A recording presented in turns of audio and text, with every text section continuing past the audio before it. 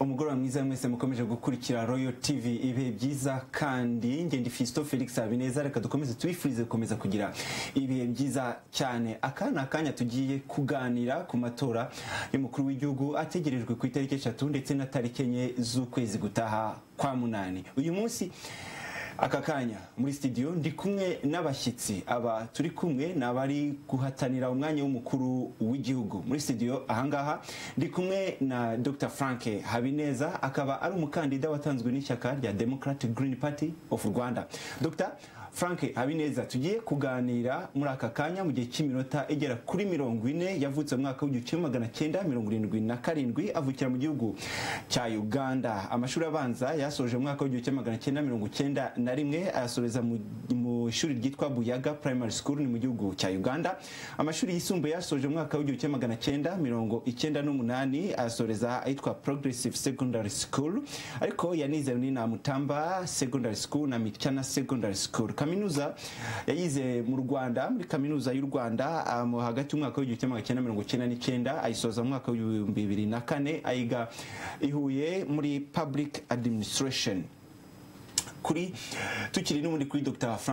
Habineza turi kumwana muri studio akirangiza kaminuza yakoze imirimo igiye itandukanye, ariko kandi yagizwe umunyamanga wihariye wa Minisitiri w'ibidukikije amashyamba ndetse amazi na mine mu mwaka w'2006 ubwo habaga impinduka mu miyoborere y'u Rwanda. yavuye muri imirimo ya leta ajya kuyobora ikitwa Nile Basin kugeza mu mwaka w'2009. Mu mwaka w'2009 nibwo yashinze ishyaka rya Democratic Green Party of Rwanda. Habineza uretse iyo mirimo yakoze muri leta, kuri CV hagaragara ko yagiye akorana ndetse akanayobora imiryango igiye itandukanye ijyanye n'ibidukikije. Habineza aba umunyamakuru imyaka 4 akaba yarandikiye ikinyamakuru cyitwa The New Times ndetse Rwanda News Line ndetse n'umuseso ndetse n'ibindi bitangazamakuru bigiye bitandukanye. Nyuma y'imyaka 15 ari mu ishyaka rya RPF Inkotanyi, Habineza yagiye mu ishyaka rya Democratic Green Party aryo abereye umuyobozi, akaba anarihagarariye mu matora y'umukuru w'igihugu zaba ku itariki 3 n'enye z'ukwezi kwa munani. Muri studio ndi kumwe na kandida Perezida Philipe Mpayimana. Uyu yavutse mu mwaka w'1970 avukira mu majyepfo y'igihugu. Amashuri abanza yize hagati y'umwaka w'1976 n'umwaka w'1984 ayigira i Nyaruguru mu ntara y'Amajyepfo. Amashuri yisumbuye yarangije mu mwaka w'1990 ayiga Isave mu ntara y'Amajyepfo. Kaminuza yayize muri kaminuza y'u Rwanda irangiza mu mwaka w'1993 ariko yigira ahitwa Inyakinama, ariko kandi yize no muri Cameroon mu mwaka w'2003 nibwo yarangije yiga ibijyanye n'iyiga ndimi. Yanditse ibitabo bigiye bitandukanye byamenyekanye, harimo ikitwa Refugee Rwandais entre marteau et crime mu mwaka w'2004 nibwo yacyanditse, ikitwa Rwanda Regard d'Avenir mu mwaka w'2015, ikitwa Rwanda 2017 indi ntambwe ya demokarasi iterambere yacyanditse mu mwaka wa 2016. Yaba umunyamakuru ndetse n'umwe mu bashinze televiziyo y'igihugu, icyo gihe yitwaga televiziyo Rwanda. Hagati y'umwaka w'1994 mu mwaka w'2006 yakoze umwuga w'itangazamakuru kuri radio Agatasi yakoraga cyane mu nkambi z'impunzi. Afite umugore n'abana 4. Politike Mpayimana avuga ko ubundi umuntu adashobora kuyunga ahubwo abana nayo, ariko akavuga ko we avuga ko yayitangiye mu mwaka w'2003 akigera mu Faransa bwashingaga umuryango yisetuza warugamije guhuza abantu bo mu karere no kurwanya ubuhezanguni. Mu mwaka w'2015 nibwo yafashe umwanzuro wo kwinjira muri politike bisesuye. Icyo gihe ngo yaje gushaka gushinga umutwe wa politike ariko ntibyakunda. Mu mwaka w'2016 mu kwezi kwa mbere afata umwanzuro wo kwiyamamaza ku mwanya w'umukuru w'igihugu nk'umukandida wigenga. Bari hano muri studio abo bose tukaba tugiye kuganira, mbahaye ikaze muri studio. Murakoze cyane. Namwe mushobora kwandika ubutumwa bugufi mukabwohereza kuri nimero musanzwe muhereza ubutumwa hano kuri RoyalTV, cyangwa se mugakoresha social media cyangwa se imbuga nkoranyambaga za RoyalTV kuri Twitter ndetse no kuri Facebook, tugasangira ibitekerezo. Turaza kubisangiza n'aba bashyitsi turi kumwe muri studio. Ngende Philipe Habineza. Amatora y'umukuru w'igihugu ateganyijwe ku itariki 3 ariko ibikorwa byo kwiyamamaza byatangiye ku itariki ya 14 z'ukwezi kwa karindwi. Reka duhere ahangaha nyakubahwa Dr. Habineza, nyirango muri makeya mutubwire mu magambo make imigabo n'imigambi mushaka kugeza ku banyarwanda muri kugeza ku banyarwanda muzabagezaho nibaramuka batoye. Okay, murakoze cyane kandi turashimiye RoyalTV kuri ubutumire mwaduhaye. Tufite imigabo n'imigambi iri mu ngingo nyinshi zitandukanye, ariko ko muvuze ko ari makeya ndabanza ku butabera. Ku butabera dufite gahunda ya mbere yuko umunyarwanda wese akeneye ubutabera busesuye, icyo twita mu cyongereza fair and equitable justice for all. Nuvuga ngo umuntu wese urengana akarenganurwa, ariko n'ufite icyaha akaba yahanwa. Icyo turabikeneye cyane, dukeneye ko habaho ubwigenge mu butabera, cyita independence mu butabera. Ubwigenge inzego za leta zigakora nta zindi zivanga mu zindi. Nk'ubu dufite ikibazo gikomeye cyane mu butabera bw'u Rwanda yuko ubudahangarwa bw'urukiko rushinzwe urukiko rw'ikirenga rufite n'ibindi bishinzwe birimo n'iby'itegeko nshinga n'ibindi, ndetse no kuba perezida wa repubulika, kuko ari urukiko rukomeye cyane. Ubu rurahangarwa kubera ko hari itegeko ryatowe vuba muri iyi minsi rivuga yuko icyemezo cy'urukiko rw'ikirenga gishobora kujurirwa ku muvunyi, kandi umuvunyi ntabwo ari urukiko rw'ubutabera, ntabwo ari urwego rw'ubutabera, ahubwo ni urwego rwa nyubahiriza tegeko, ni ukuvuga ni urwego rushingiye za nzego zivugwa na perezida wa repubulika. Bivuga yuko ubwo inzego nyubahiriza tegeko zirimo kwivanga mu butabera. Ubwo ni urugero rufatika tutanga, ibyo tugomba kubikuraho. Icya kabiri, tuzashyiraho urukiko rushinzwe kurengera ireme itegeko nshinga, icyo bita constitutional court cyangwa cour constitutionnelle. Kubera ko nk'ubu mu Rwanda abantu bose nk'ubu ushobora kumva abantu bahagurutse bikorera uduseke bavuga ati ikintu runaka gihinduke, kandi kubera ko nta rukiko ruhari, ugasanga nk'ubu twagiye kurega mu rukiko rw'ikirenga ubushize, twari twabuze urukiko rurengera itegeko nshinga, no kugira ngo ikirego cyacu cyakirwe byabaye ikibazo gikomeye cyane, kuko ba professor ba Samu Rugege bakuri urukiko rw'ikirenga byabasabye gushingira ku manza zo mu bindi bihugu kugira ngo bemere kuburanya urubanza rwacu. So turakeneye ubwo tukiri ku butabera, hari amagereza menshi ari mu Rwanda atemewe n'amategeko, basigaye bita mu transit center. Twatangira nko kwa Kabuga, ubu tuvuye mu Ruhango ari bita Kibero, aho bafata n'ahandi gutyo zirahari, za Gisenyi hose zirahari, bafata abantu na Nyamasheke twarabimenye irahari. Izo gereza zifungiyemo abantu bikamara amezi 3 amezi 4 bitakiye mu nzira z'amategeko, tugomba kuzikuraho. Abantu bakazajya niba bafite ibyaha batware kuri polisi, bavuye kuri polisi bajya muri prison, bizabikuraho. So mvuye ku butabera, ashaka kujya ku kibazo cy'ubuhinzi. Mu buhinzi dufite ikibazo cy'inzara, twageze mu bukungu, tugeze mu bukungu muri secteur y'ubuhinzi. Noneho ikibazo cy'inzara gihari cyangwa kibura ibiryo mu Rwanda, cyane cyane cyagaragaye no mu mwaka ushize mu ntara y'Iburasirazuba, aho abantu babuze ibiryo batanya no kusuka mu gihugu bajya mu Bugande ndetse no mu za Tanzania, ndetse na hano mu Bugesera hafi yacu bo bahise bimuka bava mu Bugesera bajya mu Mayaga. Tubwire icyo muri ibi. Noneho mu buhinzi ho tuzafite gahunda yo gukuraho politike ibuza abaturage guhinga icyo bifuza. Ya politike izimo no guhuza ubutaka, tushiraho politike yemerera abaturage guhinga icyo bifuza, niba ari cyo cyifuzwa guhingwa kimwe, tuzashaka ubutaka butandukanye bwacu, ariko abaturage bagira uburenganzira bwo guhinga icyo bifuza. Ibyo bizadufasha. Tushiraho n'uburyo bufatika bwo kuvomerera imyaka mu gihe cy'izuba, dufasha amazi y'imvura ndetse n'amazi yo ku butaka. Tunyarutse tugeze mu bukungu, tuzateza imbere umurimo, ariko mbere ko tuteza imbere n'umurimo tuzabanza turebe ibintu bibangamira akazi. Ni ukuvuga ngo ikibangamira ni imisoro yabaye myinshi cyane. Tuzakora ya misoro yabaye myinshi cyane itandukanye ibangamira abacuruzi gukora, dushyiraho umusoro umwe cyangwa combined taxation system, ku buryo umuntu yakwishyura umusoro ntibimuvune. Ariko n'ikindi, kuko turabizi ko mu gihugu cy'Ubuhinde uwo musoro uhari uba ari umwe, abantu bakishyura bitabavunye kandi ntibawuhunge. Mu Rwanda dufite ikibazo cy'uko abantu bahunga imisoro bakajya no hanze y'igihugu. Ikindi, tuzagabanya TVA. TVA tuyikure kuri 18% tushire kuri 14% kugira ngo amafaranga ashobore gusaguka mu bantu. Tuzashiraho n'ikigo cyo gushakira akazi urubyiruko rwacu, ikigo twita Rwanda Employment Board cyangwa Employment Agency, kihuza abashaka akazi n'abafite akazi, gifite biro kuva ku rwego rw'umurenge rw'akagari w'umurenge ndetse n'urw'akarere no ku rwego rw'igihugu ku buryo umuntu ushaka akazi atajya yirirwa azamuka i Kigali. Ubwo tugiye mu zindi ngingo twavuga ko ku ireme ry'uburezi. Mu ireme ry'uburezi tuzi ko ryabangamiwe cyane mu Rwanda, tuzabanza twongere umushahara wa mwarimu ndetse turangiza tubaka n'andi mashuri meza. Niturangiza ibyo turebe ukuntu ikibazo cy'indimi nacyo gikemuka, kuko mu Rwanda ubu ururimi rw'igifaransa ntabwo rukigisha mu mashuri. Tuzarusubizaho tugishe mu gifaransa no mu cyongereza kugira ngo tube igihugu kibiri birenge. Mbese tuzashyiraho na gahunda yo kwigisha ururimi rw'ikinyarwanda kuva mu mashuri abanza kugeza kuri university, ndetse tushobora na kwiga doctora mu kinyarwanda, abe doctora y'ikinyarwanda kugira ngo ururimi rwacu rugire agaciro n'umuco warwo. Urakoze, turaza kubigarukaho ingingo ku yindi. Reka tugaruke hano ku rundi ruhande. Nyakubahwa Mpayimana, tuguhe ikaze mu kiganiro, nawe utangire utubwira imbumbe y'imigabo n'imigambi. Ariko munyemerere dusubire gato ku mwirondoro. Yego, nta kibazo. Kubera ko hari inkuru nshya ko abana 4 uyu munsi twicaranye niho twibarutse umuhererezi wa 5. Ubwo rero mu mwirondoro wanjye guhera ubu murajya muvuga ko Mpayimana afite abana 5. Muri busange ko mu migambi yanjye harimo niyo kutabyara benshi, ariko nuko ntabwo ari umugore umwe wabyaye abana 5. Umugore wa mbere yabyaye 3, noneho urakaze tujya umuhererezi.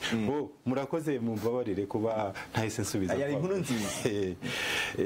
Kuko ubundi ndetse mbari icyo mperaho imwe mu migabo n'imigambi, mu migambi nifuriza u Rwanda nuko kugabanya ubwiyongere bukabije bw'abaturage yaba mu by'ingenzi, umugore agasabwa kutarenza abana 3, ntarenza abana 3. Indi rero migambi ikomeye wibanze nkwita gusaranganya ubukungu bw'igihugu. Abantu bafite imari nini cyane bagenda barushaho kugira ubukire bwinshi cyane, n'abakene bakarushaho kugenda bakena. Icyo ni ikibazo cyabonetse mu bihugu byinshi cyane biba biharanira kujya imbere. Muzagikoraho iki? Gusaranganya ubukungu, hari ibigo byinshi bigomba kugamiza. Icyambere gukora ku buryo umuturage, mbese ubukungu bushingira ku rugo, aho kugira ngo ubukungu bw'igihugu tujye duhora tububara muri rusange, ubukungu bushingire ku rugo. Ni ukuvuga mbese ni amavugurura. Urugo rube rugizwe n'umugabo n'umugore n'abana, hiyongereho yenda umuntu uri mu zabukuru uri wenyine. Urwo rugo kandi nanone rugomba kugira uburenganzira ku kirutunze. Ni ukuvuga ko igihugu kigomba kumenya yuko abaturage, buri rugo rufite uko rubayeho, noneho muri ibyo hagomba kugira n'uburenganzira bwo gukora ku ifaranga. Ifaranga ni ukuvuga ko ntabwo umunyarwanda ufite urugo, umugore n'abana akwiye kubaho atazi ifaranga. Mu zindi nzego hakaba rero noneho no mu nzego noneho zo kuvugurura umuco kugira ngo politike idakomeza gutera abantu ubwoba. Ni ukuvuga ikintu cyitwa ubwisanzure. Icyo nifuza cyananteye guhaguruka nkafata uyu mushinga no kugira ngo ubwisanzure abanyarwanda bashiruke ubwoba, kuko batinya kuvuga, bagatinya cyane gukemanga ikintu, bagatinya kuvuga ibitagenda. Ni ukuvuga ko ibyo twese turiho duharanira hatabayeho ukuri mu bintu bivugwa ntaho twazagera. Ubwisanzure, abantu mu makuru, mu biganiro, mu manama, umuntu yahaguruka yavuga ikintu kitagenda, ntaba ariho asubiza igihugu inyuma, ahubwo akaba yakijyana imbere. Murakoze cyane. Ngabura abakandida turi kumwe ndetse n'imigabo n'imigambi yabo muri rusange, ariko reka none tujye ku ngingo ku yindi. Munyemerere duhere ku bijyanye n'ubukungu. Nyakubahwa Dr. Frank, hari ibyo mwagiye mugarukaho mu bijyanye n'ubukungu, ariko ngira ngo tuze kugarukaho muduhe neza politike yanyu y'imisoro. Mwigeze kubikomozaho, muzagabanya imisoro, umusoro wa TVA. Imisoro ni rusange, ariko dufite imisoro myinshi hano mu Rwanda, kandi yerekana inzego z'ubukungu zerekana ko ifite ikimariye igihugu kandi kinini. Muravuga ko muzagabanya TV ikava kuri 18% ikajya kuri 12%, 14%. Ibyo bintu bizakorwa bite? ibyo bintu nibikorwa icyakoreshwaga umusoro wa TVA kizakorwa n'iki Dr. Frank? Murakoze cyane. Icyambere tuzi yuko amafaranga y'igihugu menshi cyane agenda burirwa irengero kubera barusahurira mu nduru benshi bahari. Ibyo bigaragazwa na raporo y'umugenzuzi mukuru w'imari ya leta Auditeur General yagaragaje vuba aho yagaragaje ko 40% y'amafaranga y'igihugu aburirwa irengero. Ndetse umugenzuzi mukuru yatanga na raporo akagaragaza aho yaburiye ugasanga nta n'icyakozwe cyangwa hafatwa babandi ubona bariye duke ariko bariye menshi ntibaboneke cyane bafungwa. So ugasanga amafaranga yacu araburirwa irengero. Twavuga ati n'ubundi turitanga iyo misoro yose amafaranga bakashyira muri budget ariko 40% hafi igice cyayo cyose kikaburirwa irengero. Ukabona za VAT zibaye nyinshi cyane mu muhanda kandi zose ari amafaranga yacu yaburiwe irengero. Ni ukuvuga ngo tuzabanza tufunge izo nzira zose. Tufata abo bariye ruswa bose izo zose tuzifunge amafaranga yacu azaboneka. Nuvuga ngo nubu imisoro yacu tutanga nta kamaro tufitiye kuko hari abandi bayirira. Urabyumvise ngira ngo so cyakabiri nuko nitwa gufunga izo nzira zose amafaranga yacu azagira kamaro ya misoro yuko twahitamo ko kose ikakoreshwa neza tuzaba ifite akamaro. Ako dufite n'izindi aho dushobora gucya ahandi tukabona andi mafaranga. Turagaragaza gutya twita icyo bita progressive taxation. Ni uburyo tuzakoresha kugira ngo abantu batanga umusoro bishimiye. Nuvuga ngo niba ubona tubanzirize ku bantu bafite amafaranga makeya bano bacuruza inyanya, turavuga abazunguzayi bo mu mujyi, turavuga abo dutaro, turavuga abandi mu cyaro bose ugasanga bose babishyuza umusoro. Umuntu azana inkoko ayikuye mu rugo iwe cyangwa igitoki cyangwa ihene akayishyira mu isoko bakamushyikuraho umusoro mbere yuko yinjira no mu isoko. Iyo bintu tuzabikuraho kuko bihita bidekuraje n'abandi bikabaca intege n'abandi bashaka kugira ikintu bakora. Tuvuga ngo tubanze tuhe uburenganzira abantu gukora utu tuntu twose. Noneho umuntu ufite amafaranga n'ubure 100,000 ntubushobora kumusoresa kimwe n'umuntu ufite miliyoni. Urumva ndavuga muri pourcentage mu kigereranyo. Tuzareba kuriyo ni gahunda yo kunoza imitangire y'imisoro. Tuyishure imisoro bitewe n'ubushobozi bwawe. Ariko n'indi misoro myinshi cyane iyo mitoya tuyikureho za patente n'ibindi byose biveho. Noneho rero ntanga urugero rw'abamotari. Usanga umumotari asije umusoro wa parking, umusoro wa patente, umusoro w'icyo kare byinshi cyane ugasanga ku 5,000 abona ku munsi asiganye 2. None ugasanga wa mumotari ntacyo akazakora ntacyo kamara aho we abaye gukorera leta gusa ariko we ntabasha ashobora kwikorera ntacyo yimariye.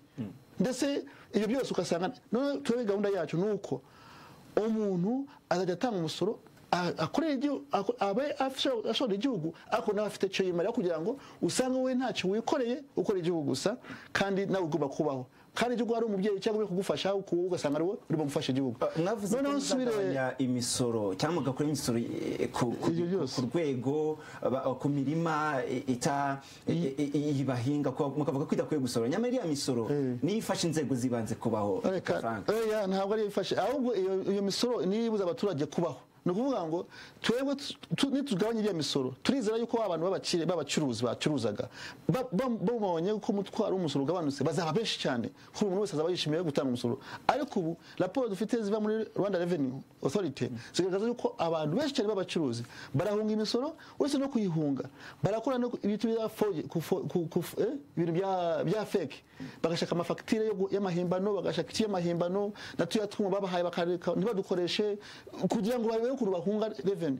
Nuvuga ngo n'ubundi amafaranga revenue ibona ntabwo yibona kubera ko abantu baba barimo kuyihunga cyangwa bayitirisha. Nuvuga ngo nidushaka uburyo bworoshe buri munsi azajya yishura umusoro yishimye kandi n'abishura babe benshi cyane nuvuga ngo igihugu kizabona amafaranga menshi cyane. Urakoze cyane kandida perezida Philipe, politike y'imisoro yawe ishobora kubihabanye ni cyangwa biri kugendana nawe ni kubibona? Imisoro igomba kubumbirwa mu musoro ushingiye ku musaruro. Nk'ibyerekeye byo gusoresha imirima byo nanjye ntago mbyemera kuko biriho biratuma abantu bagurisha amasambu kubera yuko badafite imbaraga zo kuyahinga bakayahindura ibibanza bakagira gute. Nyamara umusoro ushingiye ku musaruro uzatuma abantu bose baringanira, usaruye byinshi asore byinshi, usaruye bike asore make, ari naho nyine hazaba n'isaranganya-bukungu. Iyo uvuze ku bijyanye n'isaranganya-bukungu urigaragaza ute? Werekana izihe ngamba?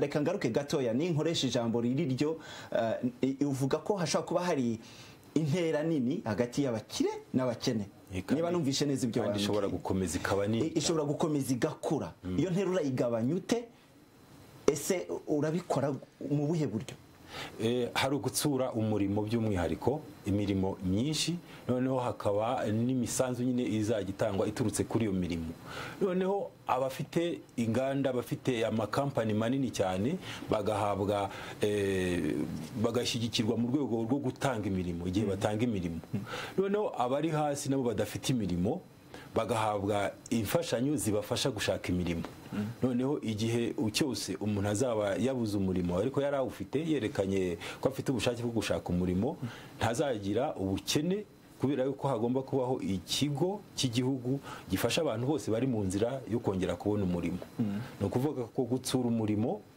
no gutsura izo mfashanyo zifasha abantu bashaka umurimo bizongera hejuru y'imisoro yindi yari isanzweho ariko yose yabumbiwe mu musoro ushingiye ku musaruro haziyongeraho noneho n'imisanzu iva ku murimo iyo misanzu rero iri mu bizazamura abantu basanzwe bari hasi kubera yuko nk'abantu bafite nyine ubukire bwinshi cyane bazatanga byinshi urakoze cyane kugeza ubu ngubu ubushomeri buri kuri 13% hano mu Rwanda ku rubyiruko tukiri ku bijyanye n'ubukungu ikibazo cy'ubushomeri cyane cyane mu rubyiruko Democratic Green Party of Rwanda muhagarariye iramutse itsinze amatora mukuru w'igihugu wagikoraho iki Dr. Frank icy'ubushomeri nacyo kiri mu bintu biduhangayikishije cyane kubera ko ubushomeri burahari mu rubyiruko ndetse ariko no mu banyarwanda bose muri rusange iyo mibare bavuga 13% twebwe ntabwo tuyemera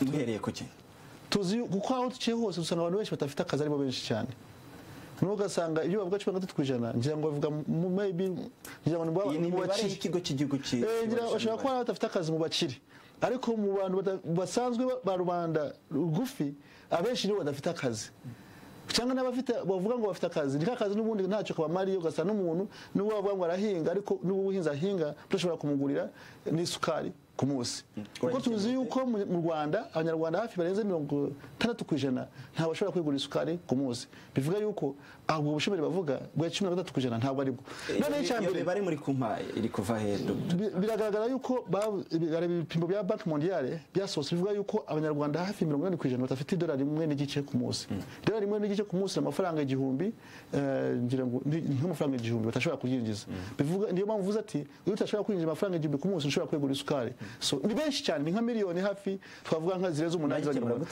icyambere ku rubyiruko tuzashaho gahunda yuko mu gahunda yo kubateza imbere no guhanga imirimo tuzabashigikira ko bashinga amakoperative cyangwa se abafite amakoperative y'urubyiruko bose kuva ku myaka 15 kugera ku myaka 35 ntabwo bazajya bishyura imisoro mu gihe cy'imyaka 2 tuzabasonera umusoro mu myaka 2 babanze bakore babone amafaranga bazishure imisoro bamaze gukira icya kabiri tuzashiraho ikigo cy'igihugu gihuza abashaka akazi n'abafite akazi cyo Rwanda Employment Agency icyo kigo kikazaba gifite baze kuva mu kagari abantu biyandikisha kugeza ku rwego rw'igihugu noneho bizajya bifasha abantu bose kumenya umuntu yo kuzajya azenguruka uvuye Kigali cyangwa urangiza kwiga ukazabura ikintu ukora kandi akazi gashobora kuba karaho hafi noneho n'akazi kari ku nzego z'ibanze mu nzego z'imirenge mu nzego z'uturere kajya gahabwa abantu bavuye kure cyangwa se abanyamahanga bashinwa n'abandi bose kazajya gahabwa urubyiruko ruraho rwize cyangwa se rutize icyo ni ikindi noneho ikindi tufite n'izindi gahunda ushaka guteza imbere mu ngo z'abanyarwanda kugira ngo buri munyarwanda wese agire itungo rigufi nk'ihene inkoko urukwavu intama amatungo magufi tuzayabahereza kuko twasanze gahunda yo gutanga inka yari yaje gufasha abakene ariko twasanze n'ubundi izo nka bavuze ko arigira inka zahindutse z'abakire kuko wa muntu iriya nka yagenewe n'ubundi ntabwo afite ubushobozi bwo kubona ubwo bwatsi ntafite ubushobozi bw'uwo muti ntafite ubushobozi bwo kuyitunga noneho tuba turashaka gahunda yo kugira itungo rigufi mu Nyarwanda ibyo bizatufasha mu kuva mu bukene kuko n'ubugirira itungo n'ugirira hene uzajya uyigurisha ubura amafaranga yinjira mu rugo kandi n'abana bawe bashobora kujya kwiga murakoze cyane turacyari ku bukungu ariko no tuvuye mu bijyanye n'ubukungu tujye ku rwego rw'imari igihugu gifite umuvuduko mu kuzamuka k'ubukungu umuntu yavuga ko uri mu mibare ari mwiza 5%, hagati ya 5% ndetse n'10% ukurikije uko bwagiye buzamuka. Ariko nk'imyaka 3 ishize mu mwaka wa 2014 bwazamutse mu 6.1%, 2015 ni 7.7%, mu 2016 ni 6%. Uku kuzamuka k'ubukungu abahanga mu by'ubukungu bavuga ko uyu bukungu buzamuka ku muvuduko nk'uyu nguyu byerekana ko igihugu kiri kugana heza mu bijyanye n'ubukungu. Ibi bintu muramutse mugize amahirwe yo gutorerwa abanyarwanda muri kubwira bakabatora kuyobora igihugu nyakubahwa Mpayimana, mwabigenza gute kugira ngo uyu muvuduko urusheho kuba mwiza byibura bijye hejuru y'icumi? Ni ngombwa ko umuvuduko bitaranagera no ku hejuru ku 10 tugomba kureba uwo muvuduko ushingiye kuki, kuko jewe icyo nifuza cyane cyane no kureba abato, amakampani mato, abaturage ese bafite uruhare ku bukungu bw'igihugu. Noneho ako 6% na mbere yuko nshaka ko bigera ku 10%, muri ako 6% uzi ko nko muri uyu mwaka ushize ubukungu bwazamutseho 48% ni mu rwego rw'amaserivisi, ni ukuvuga imirimo ikorerwa hano mu mujyi wa Kigali, imirimo kandi ishorwamo n'imari n'abantu bake cyane muri iki gihugu, ibintu bijyana no gutwara abantu, ibintu nk'ibyo. Noneho ubukungu noneho bushingiye ku buhinzi bwaramanutse, ubushize byamanutseho 5%. Igihe rero ubona igihugu kizamuka ariko abaturage benshi bafite umurimo batunze barenga 90% bo bariho bamanuka, aho ngaho wakwibaza ukavuga uti mbere yuko ndetse ngera ku 10% ese ubukungu burasaranganijwe? Icyo ni ukuvuga ko nagishyira imbere, kuko igihe cyose igihugu kizamuka ari abantu 5 bazamutse ntabwo kuri jewe naba mbishyigikiye. Uvuga iki ku bijyanye n'ibiciro ku isoko? Ibiciro ku isoko nabo harimo ikibazo kinini cyane, kuko ibicuruzwa ibihingwa bituruka hanze nibyo bihendutse kuruta ibihingwa byera mu gihugu. Iyo politike yo kuvugurura ubuhinzi ndetse ikanajyana nyine no kuvugurura ubukungu muri rusange igomba gukora ku buryo ibihingwa byera mu Rwanda biba bihendutse kurusha ibituruka hanze. Nta kuntu twazashora hanze igihe ibyo hanze ari byo bihendutse kuruta iby'iwacu mu Rwanda. Cyane cyane rero nkaba mbonamo ibintu by'amakoperative amwe namwe yahindutse nk'abaranguzi, yahindutse nk'abacuruzi. Nuvuga ko amwe mu makoperative rwose agomba kwicara cyangwa agahinduka amakampani asanzwe, hagasigara amakoperative kuko ashyirwaho n'abaturage, afitiye akamaro abaturage, atongera ibiciro by'ibihingwa. Dr. Frank, tugaruke mutubwira namwe ku bijyanye n'ihindagurika ry'ibiciro ku isoko. Ibiciro ku isoko ni kimwe mu bireba abaturarwanda muri kuvuga ko mushaka ko babatora. Hanyuma rero mwebwe murabivugaho iki? Munagifatanye n'ikijyanye n'uburyo koroshya ishoramari cyane cyane ku banyarwanda kuko ari bo bagomba kubatora. Yego, nakoze ibi kibazo cy'ibiciro ku isoko kiteye impungenge nyinshi cyane, ariko twe dusanga nacyo kiraterwa na politike tutishimiye. Politike ayo bavuze ko amakoperative ari azajya agura imyaka y'abaturage kandi nta negociation, nta bwumvikane bubaye. Nk'ubu tufite amakuru afatika yuko nko mu Ruhengeri cyangwa twavuga za Musanze ahari hakunze kuva ibirayi, yuko abaturage ubu bose bategeka ko bagomba kugurisha ibirayi byabo mu makoperative. Koperative ishyira igiciro cyayo cyo kubigura, yarangiza ikazana igiciro cyayo cyo kubitugurisha hano i Kigali, ugasanga icyo cy'ibirayi kigeze mu mafaranga 300, 400, urabyumva. Noneho ugasanga yo kubinoza turavuga ati izi koperative zikorera nde? Nk'ubu tuvuye mu kanya bumvuye mu karere ka Gisagara, twasanze koperative zaho nazo zashizeho ibiciro zo kugurira abaturage ibintu bahinze ku giciro abaturage batishimiye kandi babituye ko batabyishimiye.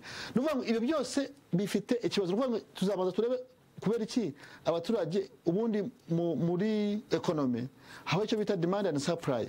Nuvuga ngo umuntu ushaka ikintu ntaho kiva, ubushake ntaho bituruka. Nuvuga ngo izo forces zagomye gukora za demand and supply.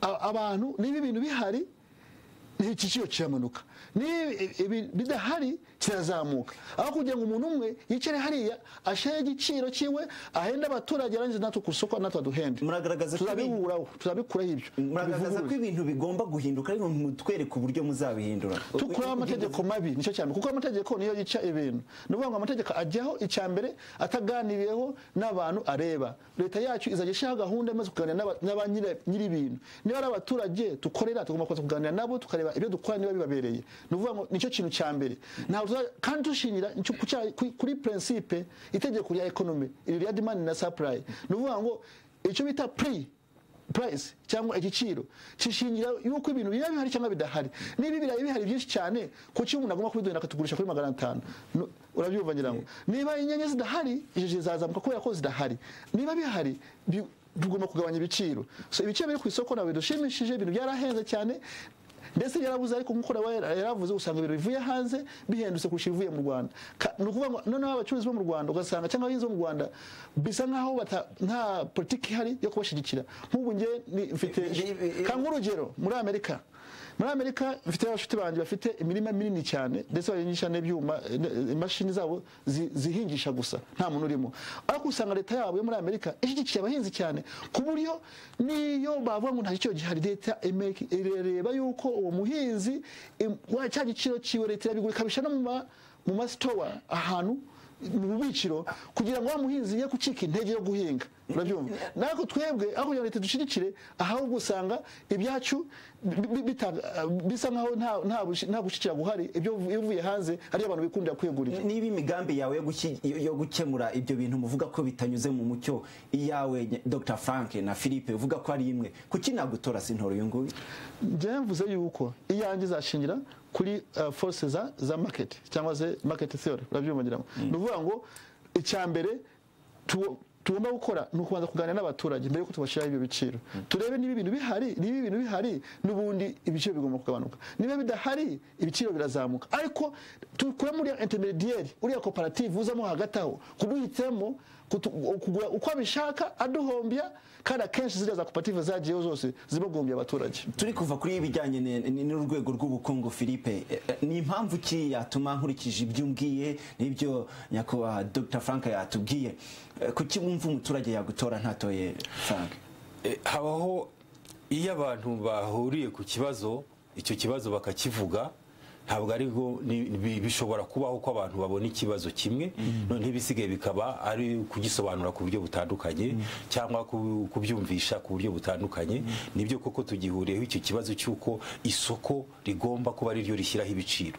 noneho icyo jewe nsobanura by'umwihariko cyane cyane yuko nanifuza ko demokarasi icengera abantu bakamenya uburenganzira ni ngombwa ko abantu bamenya ko aya makoperative yabaye itegeko ntabwo ari itegeko umuntu afite itegeko ryo gutanga umusoro ariko ibintu by'imisanzu bategeka abantu ngo mujye mu makoperative ku itegeko bakumva yuko koperative igomba kugibwamo n'umuntu uyishaka uwumva ufitiye inyungu agatanga umusanzu igihe ayifitiye inyungu naho koperative zabaye ni nkaho turi mu bihugu bibiri hari bamwe binjiza amafaranga anyuze muri koperative andi agaca muri Rwanda Revenue amafaranga aca muri Rwanda Revenue niyo umuturage afiteho itegeko ryo kubahiriza nayo za koperative nyine bigomba kumvikana yuko hari imikorere ibangamiye uburenganzira bw'umuntu umuturage najye muri koperative imufitiye akamaro nawe iriya koperative ituma ibiciro bizamuka tunabisobanure nizihinduke kampani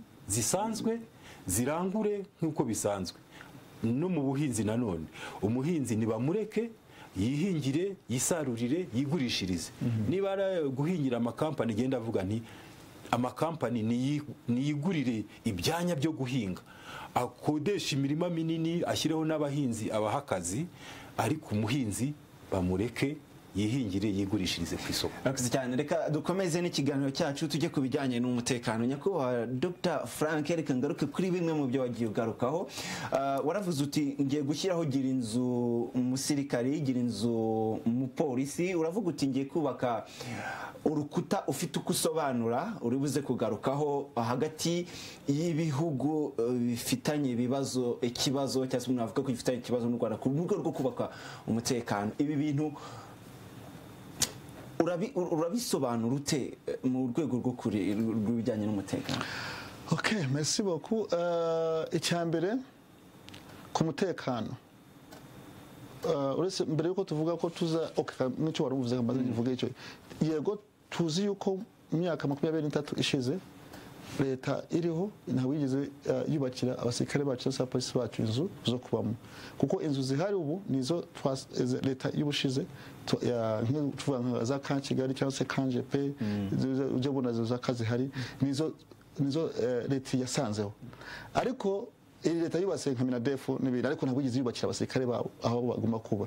Nuvuga ngo twe turasanga abasirikare bacu batatanye n'imiryango yabo, akaba cyangwa umupolisi wacu akorera Butare umuryango uri i Kigali, twavuga ati tuzashaho gahunda yuko tububakira amazu, ariko amazu ya kijyambere afite amazi, umuriro, ariko muri ayo mazu twita military barracks cyangwa police barracks harimo n'amashuri, harimo n'ibitaro n'ibindi bikorwa remezo byekenerwa, ku buryo ingaruka kuri famiye zabo ya mbere, umugore n'abana bagomba kubana hafi na papa wabo cyangwa se na mama wabo, noneho bizafasha no kurinda umuryango n'abo bana kugira ngo nabo bagire uburere bwiza, ariko n'abo basirikare cyangwa polisi bakora akazi nabo bishimiye, kuko icya kabiri bahembwa umushahara cyane cyane abasirikare ku rwego rw'ibanze n'abapolisi ku rwego rw'ibanze, umushahara w'intica ntikize. Ubu bamvugira ubu amafaranga yabo babona ntabwo ageza ku 100 ku kwezi, kandi bakoresha amazu hanze bafite n'abana no kubaho bibagoye cyane. So uvuga ngo icyo cyo mu mibereho myiza ibi rero tubikora turiza yuko bano basirikare n'abapolisi bakora bishimye, bazaturindira umutekano neza bishimye. Cyo ni kimwe. Mbare gatoya nse nusubira inyuma mu byo twavuyemo gatoya, uravuga uti nzagabanya imisoro, ariko nibutse abantu ko wigeze isezeranye no kuvugurura ibijyanye n'imishahara y'abarimu n'abandi, uravuga kongera imishahara y'abasirikare yikoresha abasarimu kandi ukagabanya imisoro, ayo mafaranga azaturuka? Tufite n'ibindi banga rihari abanyarwanda bataramenya neza cyane yuko ikigo cy'u Rwanda cyabonye petroli. Niba ejo bundi mwamenye yuko abakanada baraje petroli barayibonye ndetse turafatanya no kwicukura. Tuvuga ngo ikibazo cy'amafaranga kizavura, ntabwo tuzavuga ngo Rwanda igihugu gikennye kuko cyafite na petroli. So nukuvuga ngo nari navuze inzira zo gufunga inzira za ruswa zose, ariko hari n'izo resources naturelle cyangwa umutungo kamere dufite uzavamo amafaranga yo gutunga igihugu kuzamuka. So icyaka binarivuze ku bijyanye n'umutekano, mbere yuko tuvuga ibyo bibavuze by'urukuta, tuzashaho ikigo cy'igihugu cyangwa cyita Conseil National de la Sécurité, ikigo cy'igihugu gishinzwe umutekano, National Security Council, kihuza inzego za gisirikare n'inzego za gisivili zikashobora gukorera hamwe mu rwego rw'igihugu kwiga ku bibazo by'umutekano, kubishakira igisubizo, ndetse gifashe yuko inzego za gisirikare n'iza gisivili zishobora gukorana neza, kuko inzego za gisivili zigira ijambo kurusha inzego za gisirikare. Inzego za gisirikare zikaba zatanga inama cyangwa zitanga inama ku nzego za gisivili, ariko inzego za gisivili arizo ziri hejuru. Icyo bita civil military relations with civilian supremacy. Ukuvuga ngo ari meya akaba afite ijambo kurusha ukushinzwe umutekano mu karere. Uko kuva niyo ari demokrasi, ariko bijyanye n'umutekano. Kubijyanye n'urwo rukuta komoza kw'ibingibi mwagiye muvugaho, ikijyanye n'urukuta hagati y'u Rwanda n'ibihugu bivuga ko babifitanye ibibazo, ndetse n'icyogajuru cyafasha mu byo gucunga umutekano. Urukuta twavugaga ntabwo ari urukuta rw'amatafari cyangwa se rw'amasima, twavuga urukuta rwari bita virtuelle, urukuta ikinyarwanda virtuelle, tuvuga urukuta rw'umwuka, katugite gutyo. Urukuta rw'umwuka tuvuga ni ukureba ngo niba tufitanye ibibazo tuvuge n'abaturanyi bacu, ni iki kintu kituzitira. Tuvuga ati okay, twewe niba dufite ibibazo n'igihugu runaka, tuzongera ubushobozi abasirikare bacu, inzego z'umutekano tuzongera ubushobozi, ndetse tukoresha na tekinoloji. Tuzashyiraho nk'amakamera azadufasha twongere umutekano ku mipaka yacu, dushyiraho za kamera, ndetse dushake iki cyogajuru gishobora kudufasha gukontorora umutekano wacu, ndetse dushake na za ndege zitajya zigaragaza n'amaso bita za drone zishobora kuzenguruka cyane cyane mu bihugu mu bice by'amajyaruguru no mu burengerazuba hakunze kugaragara ibibazo by'umutekano. Uragaragaza ingamba zikomeye nkaho hari ikibazo gikomeye, fati koresha ingero niba koko bihari. Buri muntu wese arabizi yuko dusubiye inyuma mu mateka, nk'ubu hari abantu bateye u Rwanda baciye mu birunga, aribo bayoboye u Rwanda, urabyumva ngira ngo tuvuga, sinzi kuvuga amazina ariko urabyumva ngira ngo, ariko hari n'abandi bajya baciye mu birunga nabo bashaka kuza bakaca abantu mu ruhengeri ndetse hari n'umwana wa meya bigeze kwica mu minsi ishize n'uva umwaka ushize nuvuga ngo bigaragara ko hari ibibazo by'umutekano biba biri hariya kandi babaseka bacu dufite na polisi ntabashaka kuza kontrola iyo birunga byose n'ikivu cyose ngo bazabirangize niyo mpamvu tukeneye ubu bundi bufasha nuvuga ngo tuzakuraho inkuta zitubuza gukorana n'abandi bantu ubwo ni muyaye vitwe nakubwiraga nuvuga ngo niba dufite kurani itari myiza hagati y'u Rwanda n'u Burundi tugomba gukuraho ibitubuza gukorana narwo n'u Burundi tushiraho gahunda y'ubiganiro hagati y'u Rwanda n'u Burundi niba dufite bivuze ko nta bibazo birahari ibibazo hagati y'u Rwanda n'u Burundi tugomba kubikemura tuciyemuza ibiganiro ndetse tuvuye na Gisagara mu karere ka Gisagara aho agaturanye n'u Burundi twabijeje yuko tuzashiraho gahunda yo kurangiza ibibazo ndetse bagire n'ubuhahirane bwiza hagati yabo ndetse na Kongo Icyogajuru dushobora kugikodesha ni satellite ibihugu byinshi cyane bifite satellite ruse n'ibihugu n'amasosiyete gusa asanzwe afite satellite mu kirere natwe nk'u Rwanda twabishase twayabona ayo mafaranga twaba twayigura cyangwa se twayikodesha ndetse njye no gukora mu bintu bijyanye n'ibyogajuru gakeya ku buryo tufite n'amafoto dushobora kubona ukayagura avuye mu byogajuru akakwereka ibiri mu Rwanda n'iki byose ni ibintu bigaragara nkaho bihambaye cyane ariko bishoboka iyo hari ubushake byivugiye ko bihambaye birasa n'ibihenze umuntu ariko birashoboka uza gutora gasa n'ukeka kuri kumwizeza ibintu bigoye kugira none se tukubwire nk'u Rwanda ko rushobora kugura indege dufite indege Rwanda Air u Rwanda ruzi gushaka n'icyo gajo kiri burindi umutekano niyo Rwanda Air yo kuzagira umuntu yirasa n'ibintu byoroshye cyane hari ubushake yes urakoze cyane nyakuba Philipe tugiye kubijyanye n'umutekano nakurikiye cyane ibikorwa byawe byo kwiyamamaza urizeza nawe abaturage umutekano ariko urasa naho datanga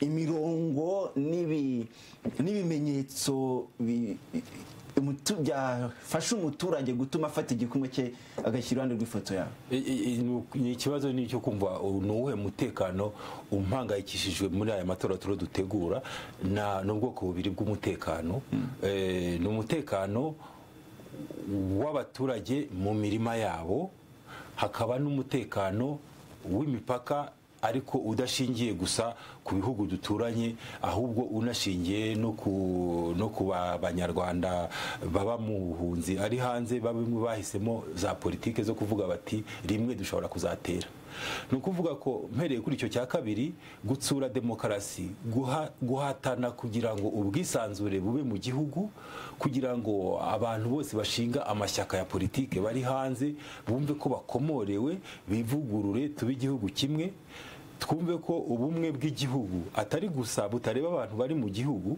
ahubwo n'abari hanze n'abari mu gihugu twese dufite ubumwe bw'igihugu kimwe ibyo ngibyo nibyo bizazana umutekano igihe igihugu cyacu gishobora kuzabaho nka biriya bihugu bindi byinshi muzi bitagira impunzi ibihugu biba bihanganye n'abantu b'abateroriste b'iterabwoba batagihangana n'abantu bakora intambara za politike zo kuvuga ngo ngiye gukoraho ubutegetsi nkoresheje intwaro ubwo ni ukuvuga yuko icyo nifuza ni uko twazagera ku gihe tuvuga duti nta bantu b'abanyarwanda bashaka gufata ubutegetsi bakoresheje intwaro ibyo bizagerwaho ukoresheje ibiganiro gusa nkoresheje demokarasi ubwizerane bukaza ukabona umutegetsi wari utegetse wategeka arekeye undi nawe arategetse ubwo ni ubwizerane bizanatuma n'abari hanze bose bavuga bati twese turizerana kuba byonyine turi abanyarwanda dushobora gutera imbere tutiriwe dufata intwaro noneho undi mutekano rero